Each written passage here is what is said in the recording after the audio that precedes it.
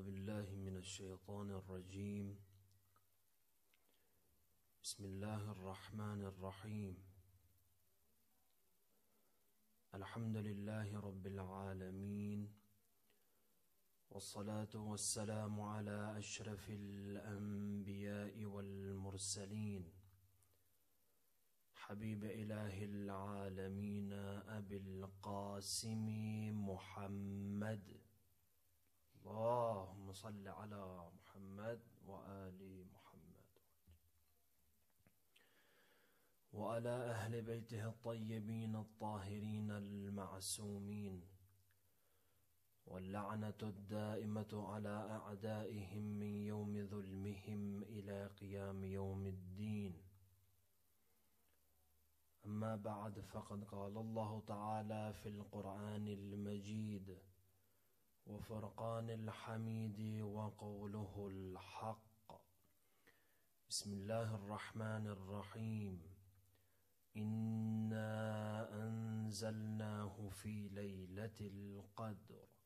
صدق الله العلي العظيم. صلوا على محمد وآل محمد.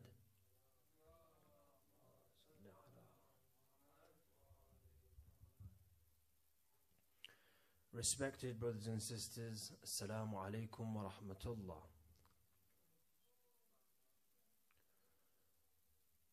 Inshallah, today, as promised, we will be discussing the Holy Quran.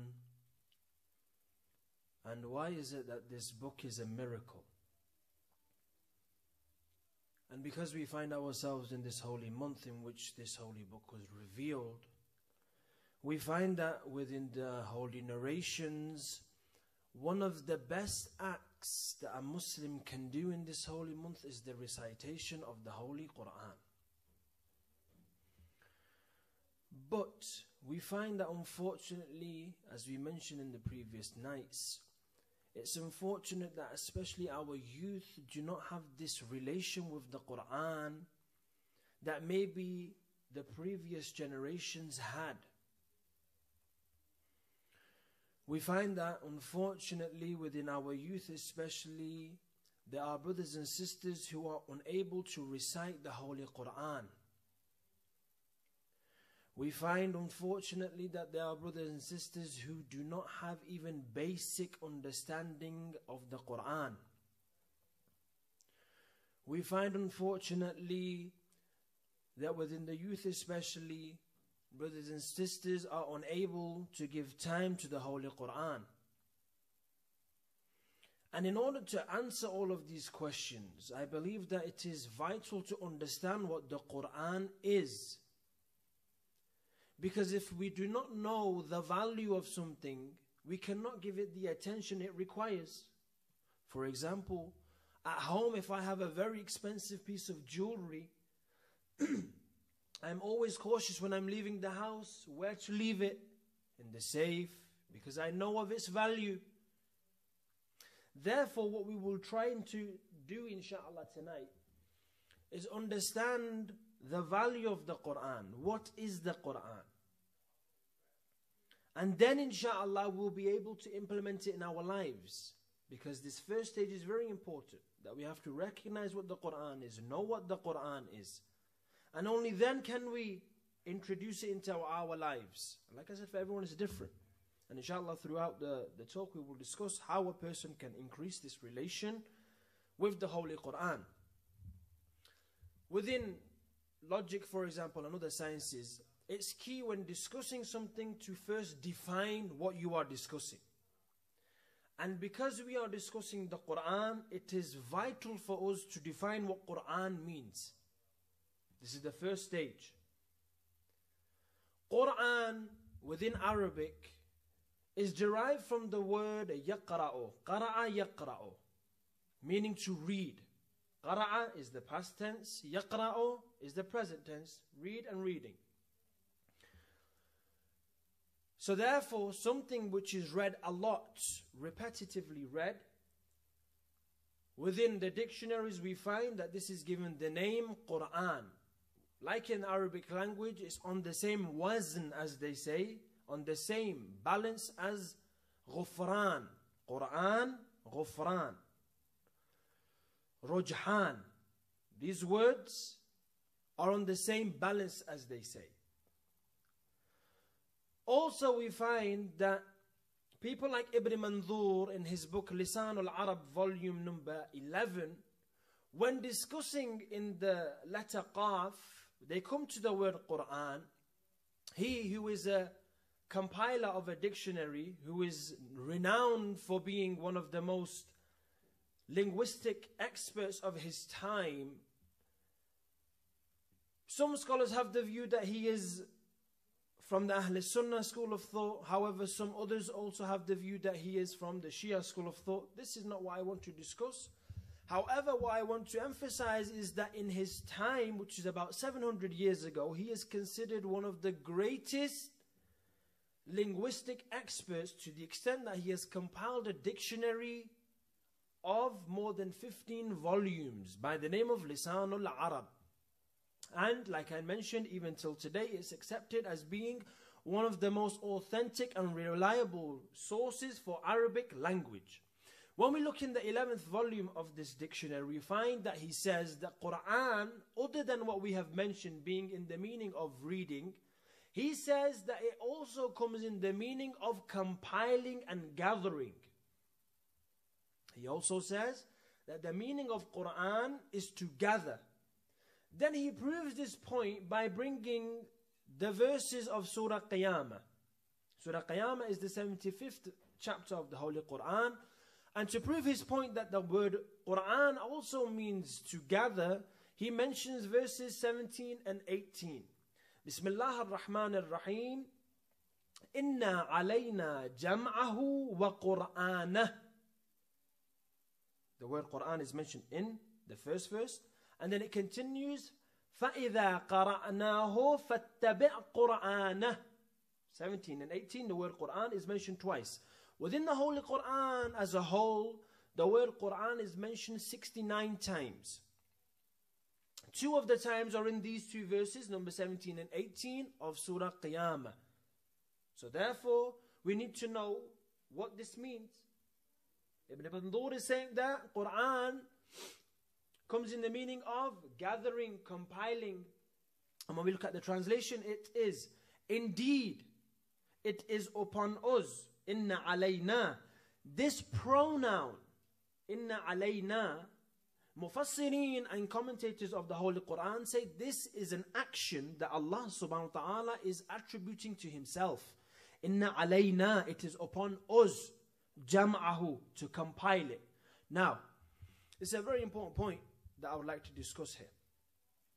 Within translations of the Holy Quran, if you remember yesterday, for those brothers and sisters that were present, there were certain questions that we were going through, and I purposely left some of the questions that had to do with the Quran so that we could mention them where the topic is specific for the Holy Quran. People usually ask, what is a good translation of the Quran in English?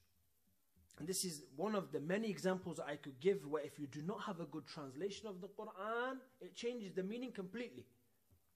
We are discussing Surah Qiyamah, which is the chapter number 75 of the Holy Quran, verses 17 and 18.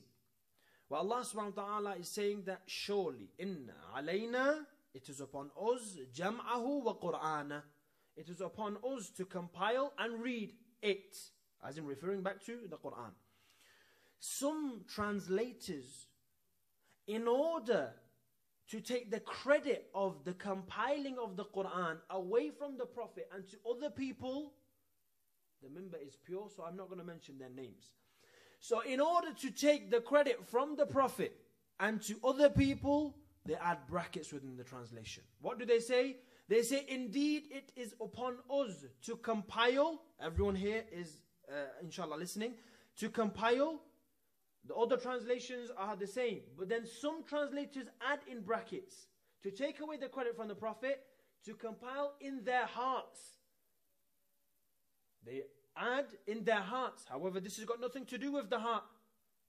Therefore, be very careful on which translation you are reading. And therefore, I suggest that when one wants to read the English translation of the Quran, they refer to the translation of Ali Quli Qara'i. Ali Quli Qara'i has done a very, very good translation of the Quran in English. And it's a phrase by phrase translation of the Quran. And it's not in the Shakespearean form. So there's no thou, thee, doest, or deest that you have difficulty sometimes in understanding. It's a very rawan, as they say, a very easy way of understanding the Quran. Sallu ala Muhammadin wa ali Muhammad. Allahumma salli ala Muhammadin wa ali Muhammad. So, up to now we have discussed that the word Quran, even though it has been mentioned in the Quran numerous times, we need to know what it means. And ulama say that it is from the word qara'a yaqra'u, meaning to read. Ibn Manzur in his Lisan al-Arab, volume number 11, says that Quran also comes in the meaning of compiling and gathering. And he brings the verses of Surah Qiyamah 17 and 18 to prove this point. And as we mentioned, the whole idea of the compilation and gathering of the Quran is a big discussion and requires a lot of time. And if I had more time, I would discuss it.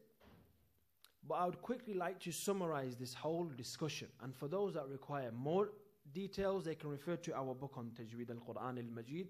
The first maybe 40, 50 pages, we have discussed the history of the Quran, which includes the compilation, includes the recitation, and other aspects of the history of the Quran. Inshallah, brothers and sisters that require more details than what I'm going to mention here, they can inshallah look into our works.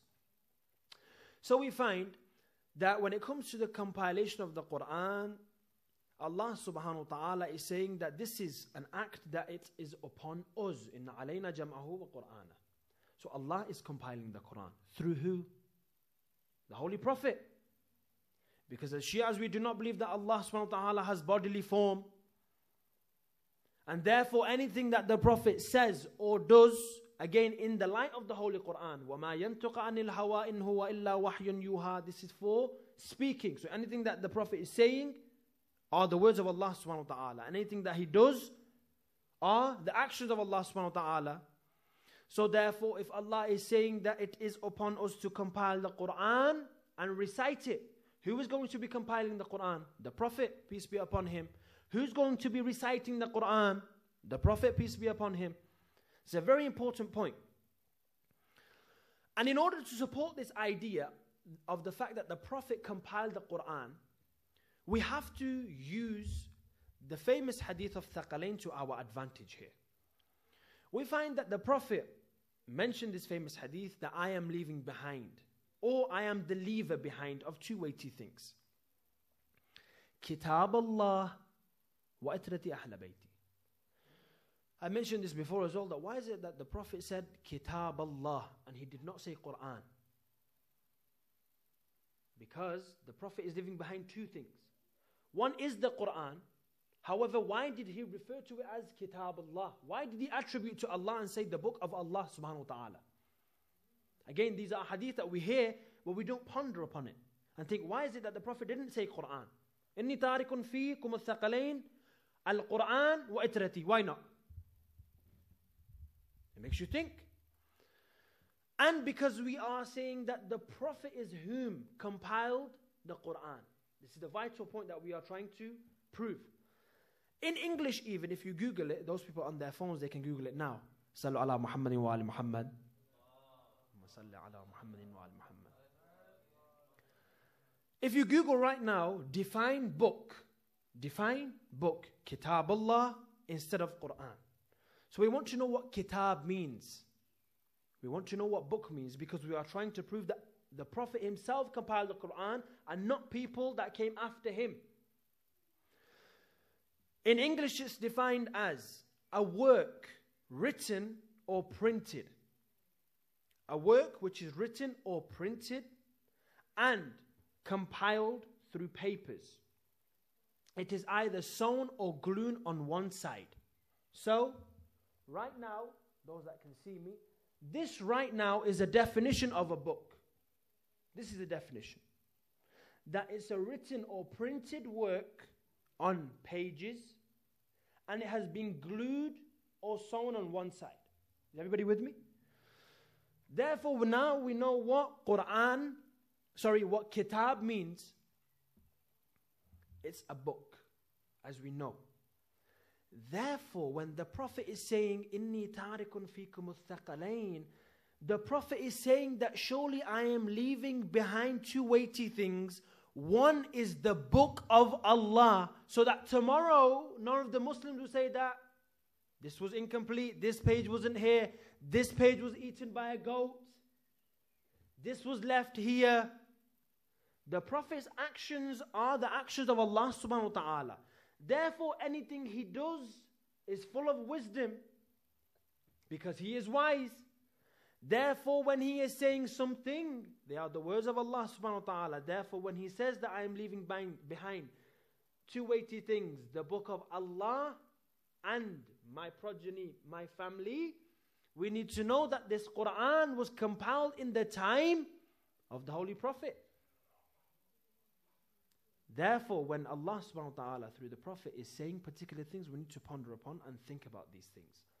That when Allah is making the Prophet say kitab, that means that it was in this form, that it was already established, and this was the complete Quran.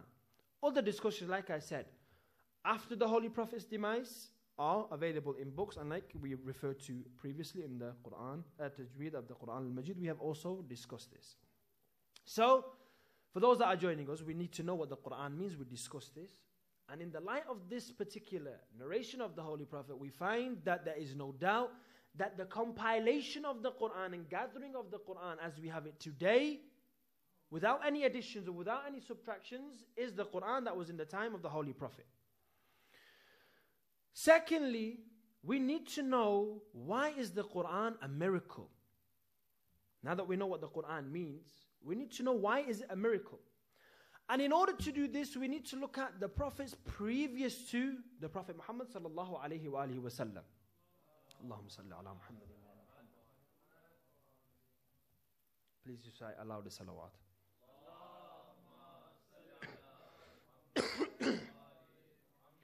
It is vital that we look at the lives of the prophets previous to Prophet Muhammad. And in order to do this, when we look into the books of qasas and stories of the Anbiya, this is a renowned point, and I'm sure even the younger brothers and sisters are aware of this. And it's a vital point that everyone pays attention to. In the time of Prophet Moses, alayhi salam, we find that mysticism and magic was at its peak. Mysticism and magic was at its peak. Therefore, Allah subhanahu wa ta'ala gave Moses two out of the many miracles that he had that are mentioned in the Quran. He gave Moses two miracles. And one was the Yad Bayda, the hand when he would put into his pocket, it would come out with light. And the second one was his staff, his asa, and when he would throw it, it would turn into a python. Mentioned in the Quran, Surah Taha, you can refer to it afterwards. So we find that according to the climate that Prophet Moses was living in, Allah subhanahu wa ta'ala gave him miracles so that he could refute the actions of the people of the time.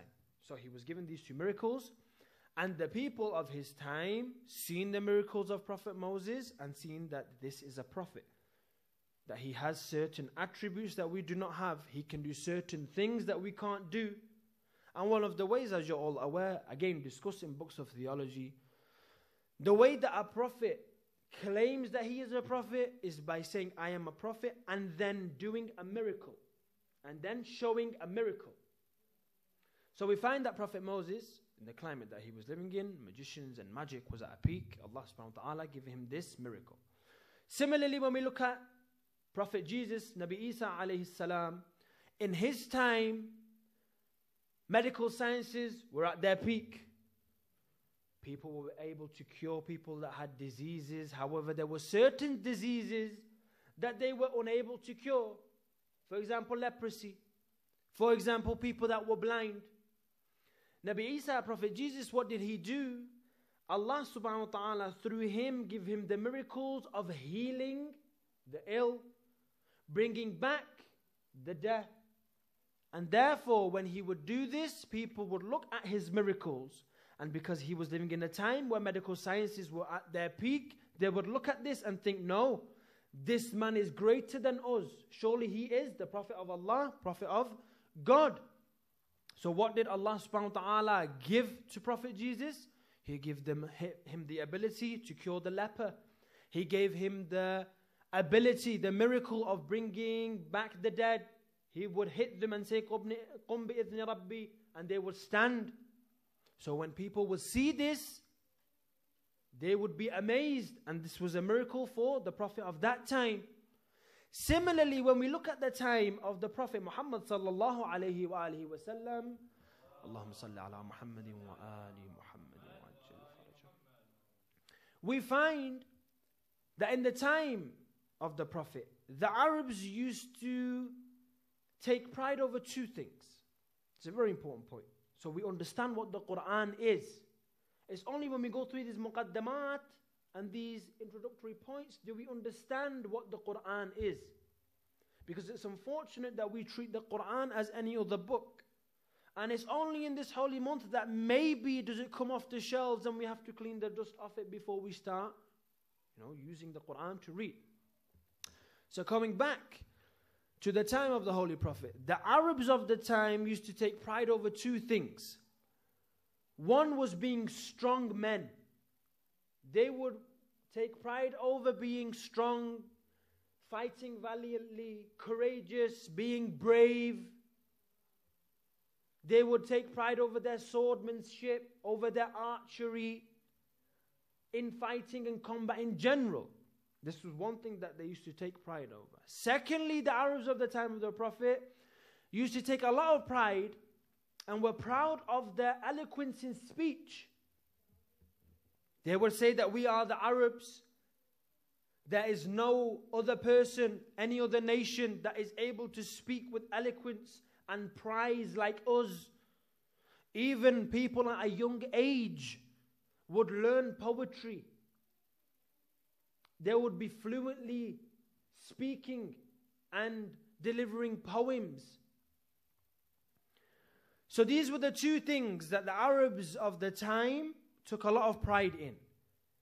In refutation and answer of their pride, in their eloquence and language, Allah subhanahu wa ta'ala gave the Prophet the Holy Quran. So that when the Arabs, they would read it, they would be amazed. And in answer to their swordsmanship and their fighting, combat, archery, swordsmanship, their bravery, what did Allah give to the Prophet as a miracle? No one other than Ali ibn Abi Talib. Allahumma salli ala Muhammadin wa ali Muhammad. We find that for the Prophet there are thousands and thousands of miracles that are recorded. Books are dedicated for the recording of the miracles specific for the Prophet. For example, the breaking of half of the moon, the recitation of Allah's glory of pebbles in the palm of the Prophet's hand. Many other miracles are also mentioned, like I said, in books that are devoted to this. However, the Quran is the miracle of the Prophet, which bears witness to the prophethood of the Prophet till the Day of Judgment. It's a very important point, so that we become aware of what the Quran is. The Quran is not like any other book. Now that it's coming in my mind, I will mention it. When we say that the Quran is not like any other book, there's this miraculous side. However, then there's the physical side also. What do I mean by this physical side? The Quran, unlike any other book, cannot be touched. I'm talking about the scripts, as in the actual writing of the Quran, cannot be touched without wudu. The Quran is amongst those things that the Ahl al-Bayt alayhimus salam have said, that there are certain things that if you look upon them, they deserve reward. For example, looking at the Kaaba. You go to Mecca, inshallah, those that have not been, inshallah, may Allah give them the opportunity of going. You go to Mecca, for example, and you're sitting in front of the Kaaba. You have now done the circumambulations of the Quran, of the Kaaba, and now you're tired. If you just look at the Kaaba, the angels are writing down the reward just for looking at the Kaaba. Looking at the faces of Ali Muhammad and the Prophet alayhi salam is ibadah. looking at the faces of the parents with love. This condition is added in this particular part. With love, ibadah. So na'udhu billah, never look at your parents with anger. Another thing which deserves reward just for looking at it is the Holy Quran. So therefore, if those that can hear me are unfortunate enough not to be able to read the Holy Quran, look at Allah subhanahu wa ta'ala is looking for the excuses, as I said, to give thawab and reward. If you can't read the Quran, let's say you're reading the Quran, you get tired, just look at the Quran and you will get reward. So therefore, the physical aspect of the Quran is also different to other books. And we find that even looking at the Holy Quran deserves reward. It cannot be touched without wudu, spiritual ablution, spiritual washing and wiping. However, when it comes to the spiritual part of the Quran, we are discussing that it's a miracle and it bears witness to the prophethood of the Messenger of Allah subhanahu wa ta'ala till the day of judgment. Within the hadith, for example, from Imam Sadiq alayhi salam, we find Allahumma salli ala Muhammadin wa ali Muhammad. Sallu ala Muhammadin wa ali Muhammad.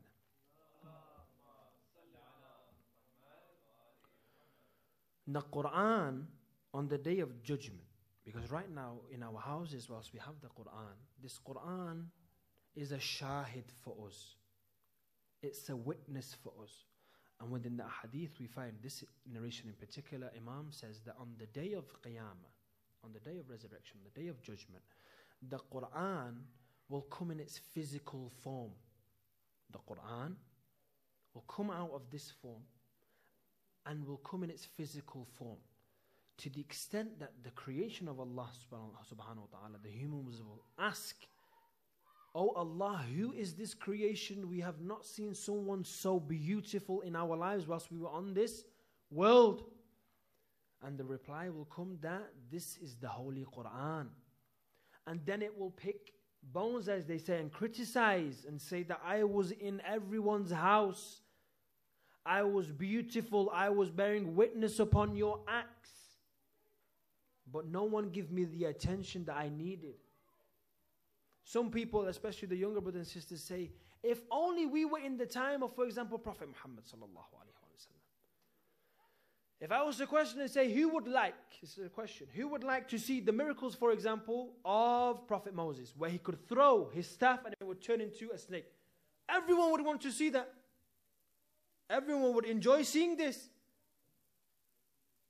In the same way, if I was to ask, who would like to see the Prophet right now, for example, split the moon in half? Who would like to witness this physically? Everyone would be, let me get to the front. Let me get to the front. I want to see this.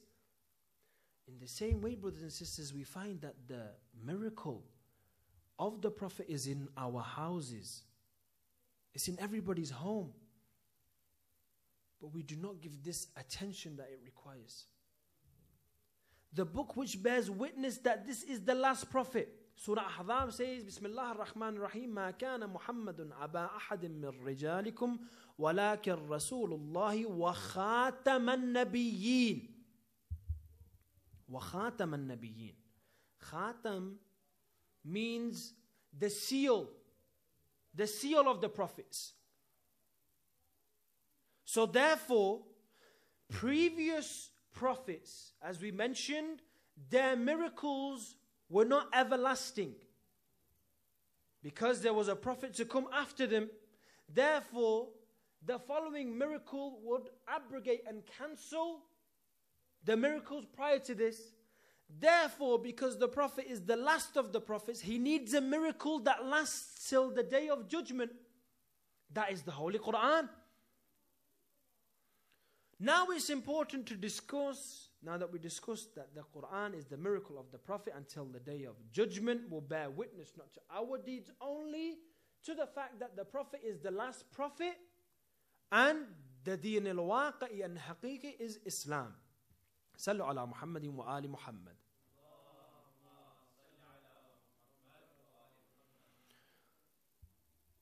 Another stage that we need to discuss when discussing the Quran are the challenges that Allah subhanahu wa ta'ala gives in the Quran. Because like I said, when there is a miracle, it has to come with a claim. it has to come with a claim.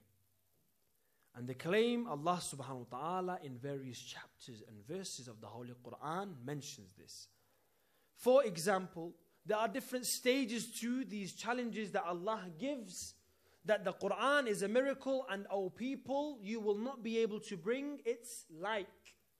For example, the Quran starts off by saying that if you believe that this is not a miracle, then bring a book like this. Bring a book like this. For example, the Quran says, Bismillah ar-Rahman ar-Rahim, قُلْ لَإِنِ اجْتَمَعَ الْإِنسُ وَالْجِنُّ عَلَىٰ أَنْ يَأْتُوا بِمِثْلِ هَذَا الْقُرْآنَ لَا يَأْتُونَ بِمِثْلِ وَلَوْ كَانَ بَعْضُهُمْ لِبَعْضٍ ظَهِيرًا. What does the Quran say? قُلْ, say that if the jinn and ins, if the humans and the jinns gathered, in اجتمع الجن إنس والجن على أن يأتوا بمثل هذا القرآن, if the humans and the jinns come together so that they could try and gather a Quran like this, لا يأتون بمثله, they will not be able to do so. They will not be able to bring a book like this. وَلَوْ كَانَ بَعْضُهُمْ لِبَعْضٍ ظَهِيرًا, even if some of them were for others' assistance. So, when the Prophet is saying that this is a miracle of Allah subhanahu wa ta'ala to prove that I am the last Prophet, this is a miracle from Him, we find that Allah subhanahu wa ta'ala challenges the people and says that if you think that you can bring a Quran like this, know that you can't. Even if all of mankind, all of the humans and jinns, they came together, they will not be able to bring a Quran like this. Then we find that in, for example, Surah Hud, which is the 11th chapter of the Holy Quran, Allah makes this challenge easier. What does He say? He says that if you are in doubt that this is not a miracle from us that we have sent upon our abd, our servant, as in namely Prophet Muhammad sallallahu alayhi wa sallam, then bring, Allahumma salli ala Muhammadin wa ala Muhammad, then bring 10 chapters, Ashara Surah. Refer to Surah Hud, chapter 11. Bring 10 chapters like this. So the first challenge was bring a book like this. Then when the people seen that we can't bring something like the Quran, again these are all proofs that the whole Quran was compiled in the time of the Prophet. Because if Allah is saying bring a book like this, this means that there's already a book in the time of the Prophet. Because when Qul is used in the Quran, it is directly addressing the Prophet. Because it's upon the Prophet that the nuzul and revelation of the Quran is taking place. Very important points that I'm mentioning here. Because I mentioned that, unfortunately, people try and take this credit away from the Prophet. And these verses and the hadith that we have mentioned clearly prove that there was a book that was called the Quran in the time of the Prophet. And it was compiled by the Prophet himself. So therefore, we started with the challenge, which is saying that bring one book like this. Then when the people were ma'yus and unable to do so, Allah subhanahu wa ta'ala made it easier and said, if you can't bring a book like this, then bring 10 chapters. Then, when they even couldn't do this, when they couldn't do that, Allah subhanahu wa ta'ala, to prove this point, reveals in the Holy Quran, in both chapter 10 of the Holy Quran, both chapter 10 and the second chapter, verse number 23, Bismillah ar-Rahman ar-Rahim. إن كنتم في ريب مما نزلنا على عبدنا فأتوا بسورة من مثله. If you are in doubt about that which we have revealed upon our servant, as in the Prophet, إن كنتم في ريب مما نزلنا على عبدنا, on what we have revealed upon the Prophet, فأتوا, then bring, come with suratin, one surah, min mithle, from the Quran. Bring one surah. Now, for those that do not know this. The longest surah of the Holy Quran is the second chapter, being Surah Baqarah. The longest chapter. So when Allah subhanahu wa ta'ala is saying, فَأْتُوا بِسُورَةٍ, bring a surah, one surah could be Surah Baqarah. But again, to make it easier for the kuffar, to make it easier for the hypocrites, what does Allah also show? That in the same way that the longest surah is the second Surah Baqarah, the shortest is Surah Kawthar. If you believe that this is not a miracle, then bring فَأْتُوا بِسُورَةٍ. The smallest surah of the Holy Quran is Surah Kawthar. Bring a surah like Surah Kawthar. If you believe that this is not a miracle, and you are also able to bring a Quran like this, then bring something as short as Surah Kawthar. We find that in every language, this is an important point also. We find that in every language there are two forms where the language is used. Because some people have this question, is the Quran poetry? And the verses of the Quran go against this. The hadith go against this. Why? Because people try and relate, for example, French or English to the Arabic of the Quran. So here there's a few questions that arise. That, first of all, we need to know that for every language, there is either nathr or nazm. For every language, there's either nathr, which means prose in English, prose, normal text. What I'm speaking now are prose. It's normal text. In Arabic, it's referred to as nathr. Or you have nazm, which is poetry. However, in the Arabic language, there's a third. Every other language only has two, nazm and nathr, prose and poetry.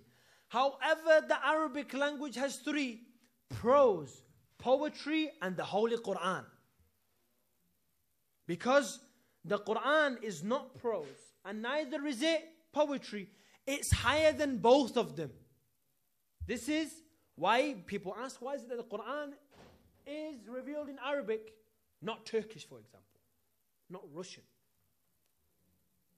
It's a question. Tomorrow if someone asks you, excuse me brother, as a Muslim, tell me why is the Quran in Arabic? I thought Islam was a religion for all. And then this is where we start thinking, oh, what shall we say? But if we read the Quran, we find that in Surah Yusuf, the answer for this is available. Bismillah ar-Rahman ar-Rahim. Inna anzalnahu Qur'anan Arabiyan la'allakum ta'qilun. Surely we revealed the Quran in Arabic so that you understand. Surah Yusuf, referred to afterwards. Look at the translations as well. Many things that we question, the answers are in the Quran. Many things. Inshallah, tomorrow we will discuss where these many things stop. We find that in the Quran it's mentioned that the reason why this is in Arabic is so you understand. What does this understand mean? When we look into the tafasir, we find that the Arabic language is the most complex language in the world. Some people think, no, it's Mandarin. Why? Because you can't understand it and you think when the Chinese people are speaking it, it's difficult to understand, so you think it's complex. No. I give this example many times that in Arabic we find that a three-letter word like ayn, excuse me for those people that have heard this before. In Arabic we find that a three-letter word like ayn, ya, noon, has 80 meanings. 80. If you're not hearing me correctly, 80. 80. 80 meanings. Till today, when we study usul al-fiqh, there's an example given. Ishtaraytu aynan. I bought an ayn. Till today, we discuss what this could mean. Till today. When we read usul al-fiqh, we don't understand exactly what this means. We have to look for background, context, what this jumla, this phrase means. Therefore, also another question which is asked is the translation of the Quran also a miracle? Because the Quran is a miracle. Therefore, if I am reading the English, Persian, Urdu, Turkish, Chinese, Mandarin translation of the Quran, is this also a miracle? And the ulama say no. Why? Because when you read a translation of the Quran, this is what the translator thinks Allah is saying. Remember this point that we mentioned about ayn. that when one word can have so many meanings, out of the thousands of words within Arabic, the feminine versions of words, the masculine version of words. In English, you have singular and plural. In Arabic, you have singular, plural, and dual. When there is a group where it's a mixed gathering, for example, the pronoun which is used differs. We're talking about Arabic here. لَعَلَّكُمْ تَعْقِلُونَ. So therefore, we need to understand that the Quran, the reason why it's in Arabic is because the Arabic is the most eloquent and complex language of the world. Which brings us on to where we were, just carrying on from where we left off from, when the Quran challenges the people. And for those that are joining us, we said that the Quran is a miracle. Therefore, in this holy month, we need to understand why it's a miracle. And it's only when we understand the value of the Quran can we give it the attention that it requires. And we mentioned that this Quran is a living miracle. And it bears witness to our acts and to the prophethood of Prophet Muhammad sallallahu alayhi wa alihi wa sallam. Allahumma salli ala Muhammadin wa ali Muhammadin wa ajil farajahum. And therefore, within the hadith, we find that on the day of judgment, when it comes in its physical form, it will criticize the Muslims and say that I was in your homes. You did not give me the attention that I required, being the miracle of your prophet. And finally, we mentioned that the Quran challenges that if you believe, oh people, that you can bring a book like this, bring a book like this. If you can't bring a book, bring 10 surahs. If you can't bring 10 surahs, then bring one surah. One surah of the Holy Quran. One surah. And we said that the shortest surah is Surah Kawthar. Now within Surah Kawthar, we find that the word Kawthar itself is only mentioned once in the Holy Quran. We find that Inna a'ataynaka in this form, Inna a'ataynaka is only mentioned in this surah, in this particular form. In the same way, brothers and sisters, that this surah, Surah Kawthar, is unique. For the lady whom it has been revealed for is also unique. In honor of Sayyidah Zahra, recite aloud salawat. Allahumma salli. She is also unique. And when the Quran is challenging, the Quran is saying, bring a chapter even like Surah Kawthar. I have about 10 minutes left. And this whole muqaddamah, this whole introduction of 50 minutes is for this next 5 minutes. Everything that we've mentioned is for these last 5 minutes. So everyone's attention, especially for these 5 minutes. Because inshallah, as the servant of the community, we believe it's vital that we also address contemporary issues that are happening around the world. Why is it that people are saying that when you recite the Quran, you become, na'udhu billah, a terrorist? Those people that don't have insight, I'm talking about. However, those that have intellect and they are learned academics, they know what the Quran says. Why is it that Muslims, when they read the Quran, they become like this? They become aggressive. They want to attack. Inshallah, tomorrow we will continue from this. That whenever the Quran is read alone, whenever the Quran is read alone, you fall into these problems. When you say that the Quran is sufficient for us, Hasbuna kitab Allah, it's surprising that the people that said this first were the first people to come to Amir al-Mu'mineen and ask, Ya Ali, what does this mean? History bears witness to this. The references I always say, if people require where every word that I am mentioning is written, I will give you the references from both Ahl Sunnah books and the Shia books. We are speaking with authority, brothers and sisters. So therefore, what we are saying has weight. So, this 5 minutes is very important. We find that the Quran says that, فَأْتُوا بِسُورَةٍ مِّن مِثْلِهِ. In the time of the Holy Prophet, when this chapter was revealed, we find that the Prophet ordered his companions to write down this chapter, small chapter. Bismillah ar-Rahman ar-Rahim. Inna a'ataynaka al-kawthar. Fasalli li rabbika wanhar.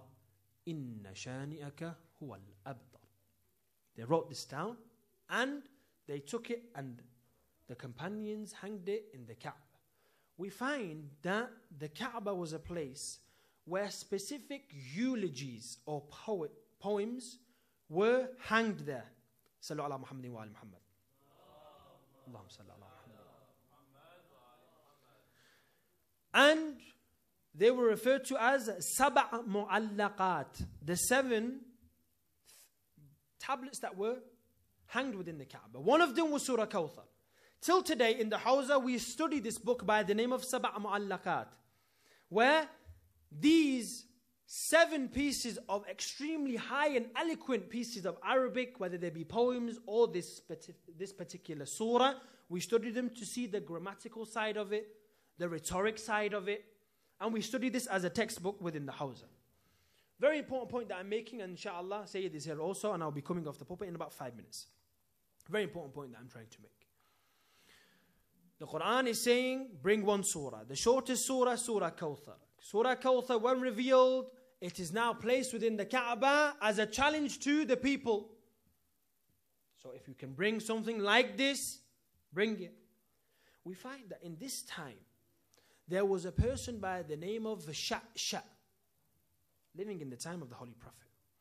Now this individual was an expert in grammar, an expert of Arabic language, a linguistic master.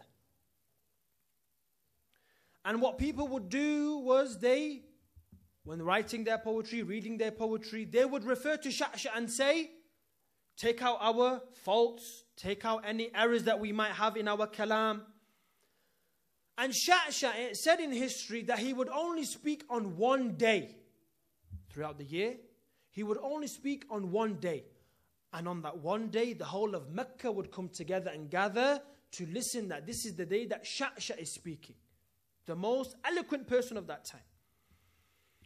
In the evening, Sheikh would come out for his, nightly walk. And people would refer to him and say, Sheikh, for example, this is my poetry, read it.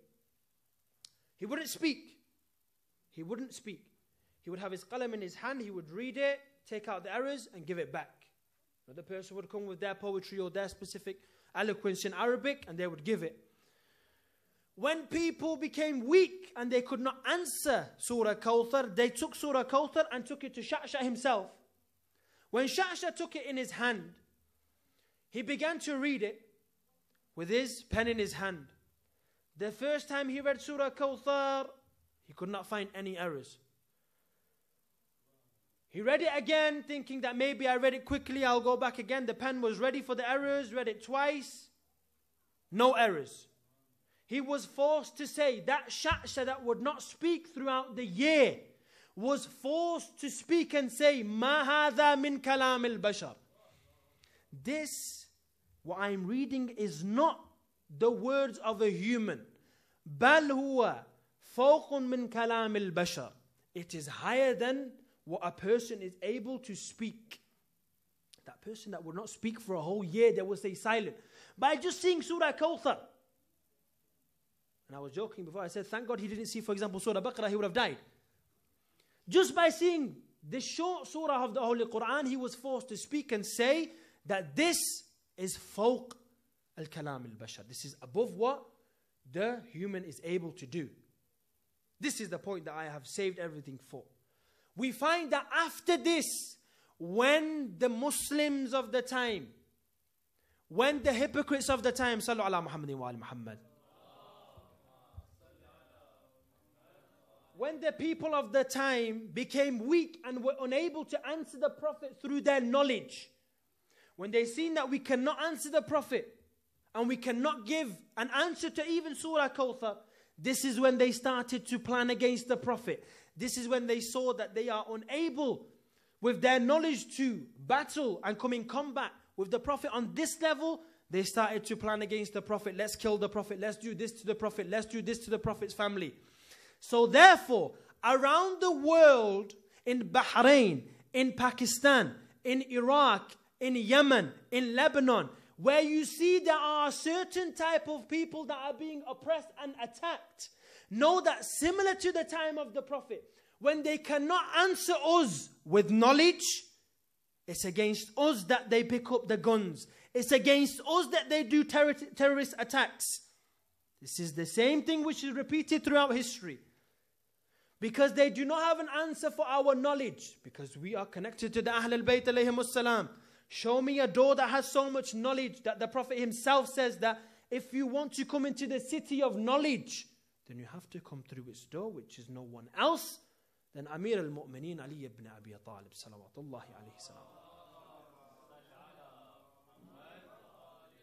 Very important point that around the world, when you turn on the TV, you find that this is a suicide attack in Karachi, for example, target killing. This is no different from the time of the Prophet. When they seen that the only way to get rid of the Shi'as is by killing them. We do not have answer for their books. When they do munadhara with us, when they bring their own principles of faith from our books, how can we get rid of them? We have to kill them. We have to get rid of them. So no, this is the main point of tonight's lecture. That wherever you see oppression happening, whether it's, I don't know, Saudi via Yahudi, I don't know. Wherever it's happening, you know that this is the same instance and the same repetition of history that was in the time of the Holy Prophet. And it's only those people that are being attacked where the enemy and opposition cannot refute an answer through knowledge. Sallu ala Muhammadin wa ali Muhammad.